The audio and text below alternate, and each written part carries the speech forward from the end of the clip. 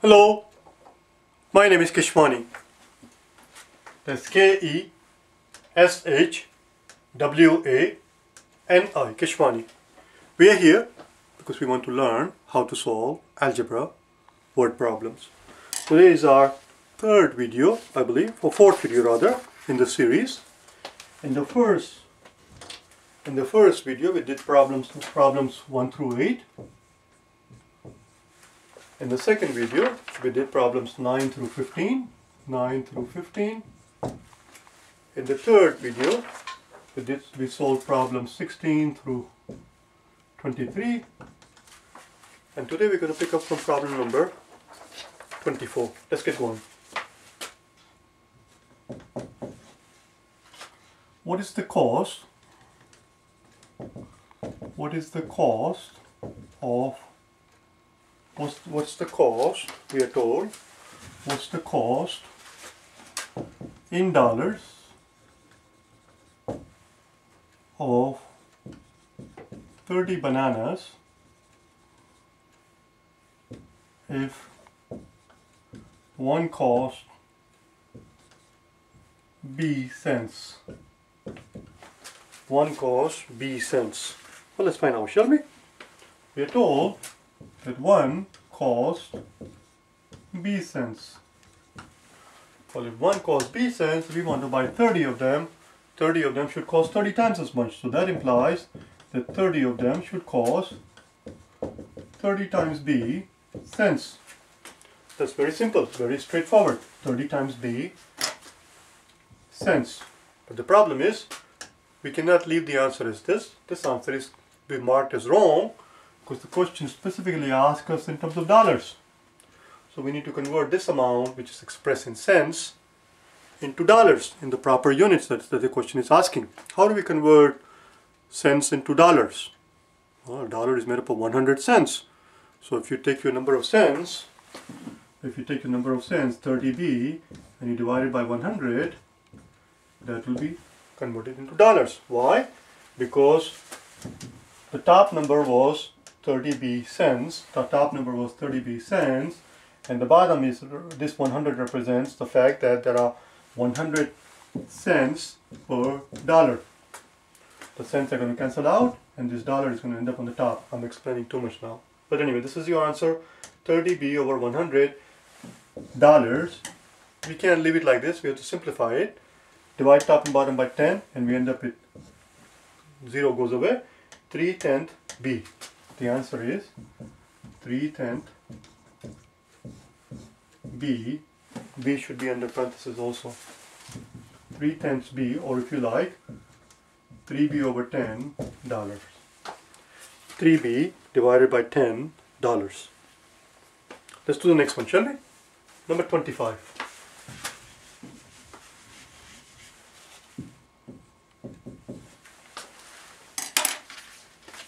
In 10 years' time,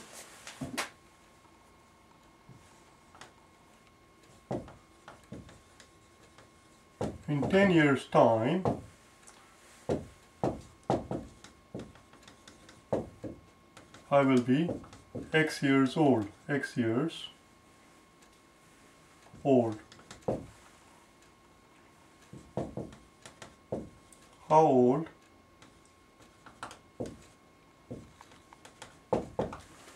old am I now? How old am I now if given the fact that in 10 years from now, 10 years hence, 10 years from now, I will be X years old? The simplest, easiest, quickest way to tackle this problem is to convert this problem into an arithmetic problem. How do we convert an algebraic problem into an arithmetic problem? It's very simple. Make up a number here for X, whatever you like. I'm going to pretend it's 10. So in 10 years' time, I will be, well, that's not going to work. That means I was just born. That's not going to work. In 10 years' time, I will be, let's say, 25. If I tell you that in 10 years' time, I will be 25 years old, how old do you suppose I am right now? Well, I must be 15. I must be 15 because if I'm 15 right now, then 10 years hence, I'll be 25. There's your answer. The answer is 15. The question is, how do we find 15? How do we arrive at 15? We simply took out 25, my age that is right now, the age that I will be in 10 years time, minus the 10. Now you just substitute the variable. The 25 is represented by x. So the answer is x minus 10. How old am I right now? Well, I must be x minus 10, which makes perfect sense, because in 10 years time I'll be x years old. So today I must be x minus 10. Let's do the next one. Number 26.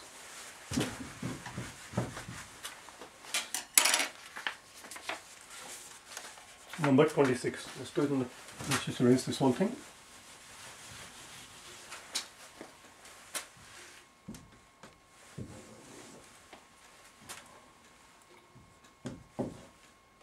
How old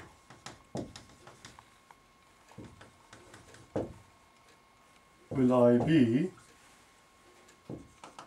in A years if 3 years ago I was B years old? Do you have any idea? Do it yourself. Pause the video and do it yourself. How old will I be in A years time if 3 years ago I'm told that I was B years old? You want to plug in numbers also? Let's plug in numbers here. Let's make up a number for B. If I tell you that 3 years ago I was 10 years old, 3 years ago I was 10 years old, I must be 13 today. How did we arrive at 13? We arrived at 13 by adding 10 to 3, which means that my current age must be 10 plus 3, or B plus 3, because 3 years ago I was B years old. If 3 years ago I was B years old, today I must be B plus 3. How old will I be in A years time? How old will I be in A years time? Well, so if 3 years ago I was 10 years old, today I must be 13. How old would I be in 5 years time? Well, I just have to add 5 to it. I'll be 28. So in 3 years time, that implies rather, how old would I be 5 years? How old would I be in 5 years? In A years,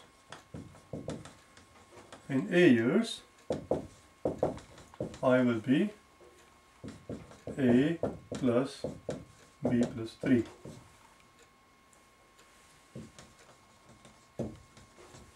Or if you like, A plus B plus 3. In A years from now, I will be whatever my age is right now, which we established was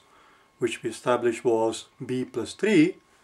Therefore, A years from now, I should be B plus 3 plus A, or if you like, B plus 3 plus A, or A plus B plus 3. Let's do the next one, 27. 27.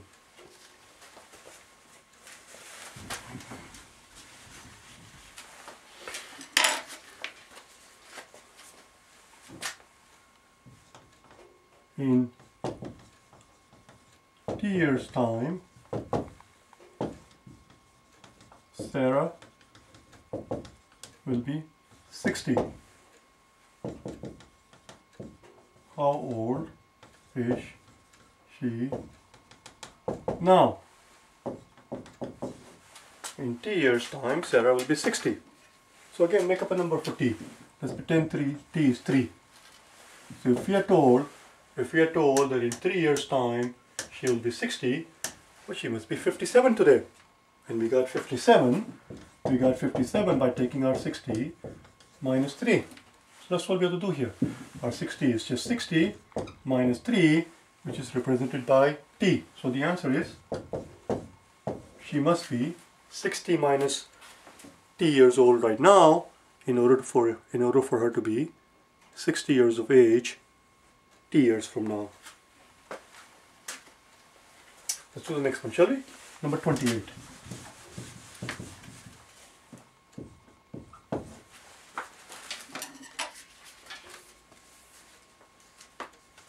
let's do number 28 on the top.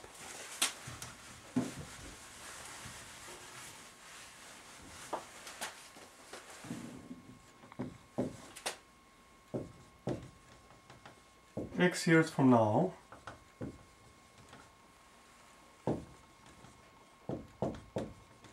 Mike will be Y years old.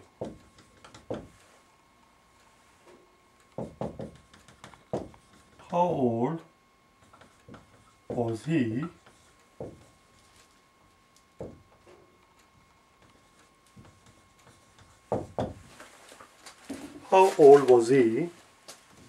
Z years from now, if we are told that X years from now will be Y years old. X years from now will be Y years old. Again, plug in numbers if it makes your life easier. So, if we're told that 3 years from now, Mike will be 30 years old. Let's just stop there.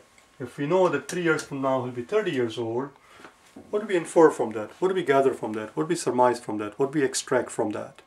What we extract from that, what we surmise from that is that in order for him to be 30 years old 3 years from now, he must be 27 years old as of right now. Let's make a note. His current age must be 27, which is simply 30 minus 3. Now we substitute our variables. So his current age must be 30 minus 3. 30 is represented by letter Y. His current age must be Y minus X. So that's his current age. We have established his current age. How old will he be 5 years from now? Or 5 years from now, he must be 27 plus 5. This is his current age, 27. Therefore, how old will he be? How old was he? Oh no, that's not what he's asking us. How old was he? Not will be. This is not future. How old was he 5 years from now? Well, this one has to pay attention. You see, I almost made a boo-boo. How old will he be? How old, not will he be rather, I did it again. How old was he 5 years ago? Well, 5 years ago, whatever his current age is, we subtract 5 from it. So 5 years ago, he must have been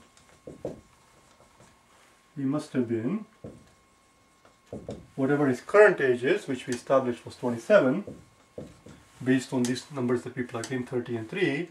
5 years ago he must have been 27 minus 5. 27 is his current age, which is represented by Y minus X. So the 27 is just Y minus X.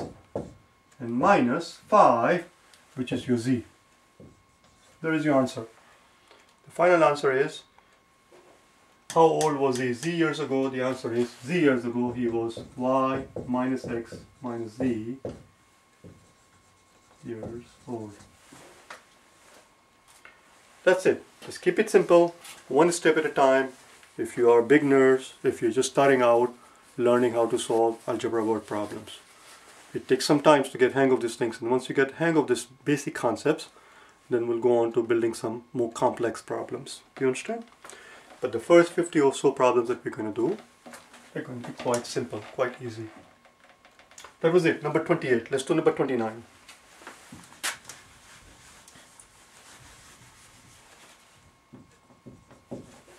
Number 29.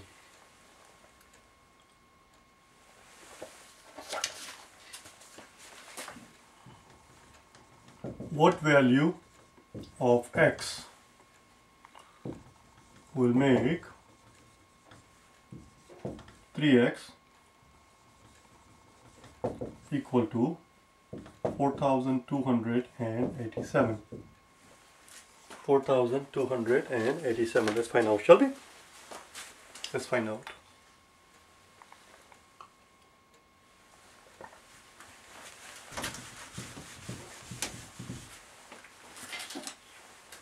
What value of X will make 3X equal to 57? So we want 3X to be equal to 4,287. The question is, what value of X will do the trick? Let's find out. We have 3X equals to this quantity. Let's divide both sides of the equation by 3. and we'll have our answer. 3 cancels out and x equals to this quantity divided by 3. The question is that quantity even divisible by 3? 4287, is it divisible by 3? And if you do not know the answer to that, whether or not this number is evenly divisible by 3, watch the videos that you see here in the basic math series. In the basic math, it says up to 200. You don't have to watch all the way up to 200. Watch the first 100 videos where we learn divisibility rule and where we learn how to divide numbers by, where we learn how to do simple divisions without having to do the long divisions. We learn in that series that a number is divisible by 3 if the sum of the digits, SUM, sum of the digits is divisible by 3. Here the sum of the digits happens to be 4 plus 2 is 6, and 6 of course is divisible by 3. So we can, these two digits are divisible by 3. 8 plus 7 is 15, and 15 is divisible by 3. So the whole number must be divisible by 3. Let's divide it, shall we? How many 3's does 4 have? 4 has 1 3. 4 has 1 3. The remaining one goes and joins the 2 and becomes 12. The remaining one goes and joins the 2 and becomes 12, and 12 has 4 3's. How many 3's does 8 have? 8 has 2 3's. 2 3's are 6. After we take away 6 from the 8, we have remainder of 2. That remainder of 2 goes and joins the 7 and becomes 27. And 27 has 9 3's. There you go. The answer is our x is equal to 1429 in order for 1429 times 3 to be equal to 4287. Let's do the next one, shall we? Let's do the next one. Number 30. Number 30.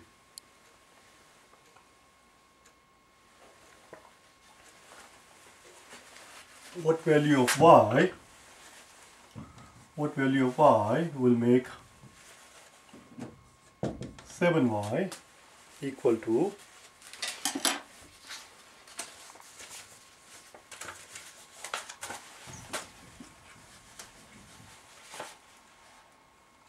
71,463. Let's find out, shall we? So now we want 7y to be equal to 71,463. Divide both sides by 7.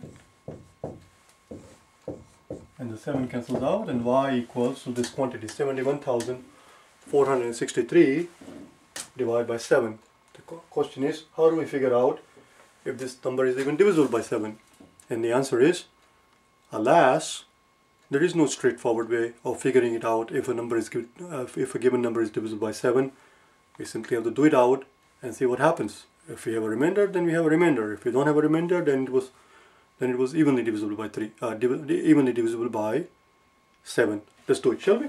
Let's get going. Pay very close attention, otherwise you're going to get lost. How many 7's does 7 have? 7 has 1 7. 7 has 1 7. Okay? Pay attention. How many 7 does 1 have? 1 has no 7's. 1 has no 7. So then what happens to that one? What happens to that one?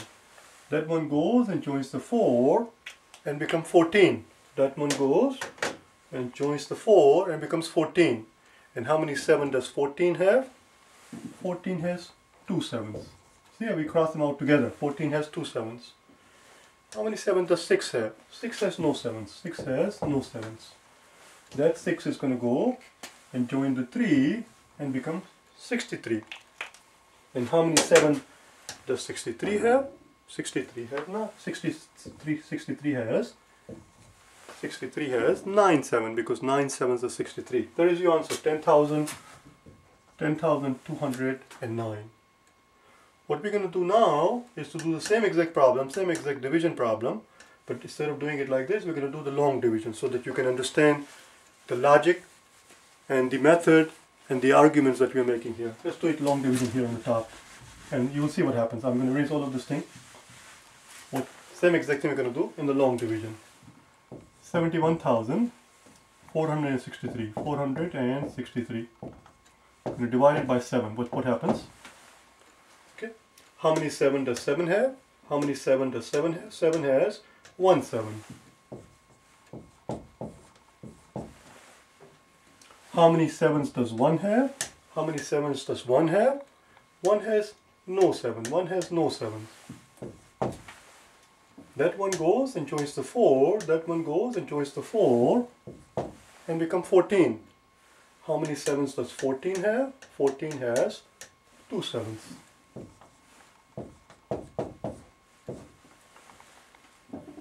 This 6 comes down.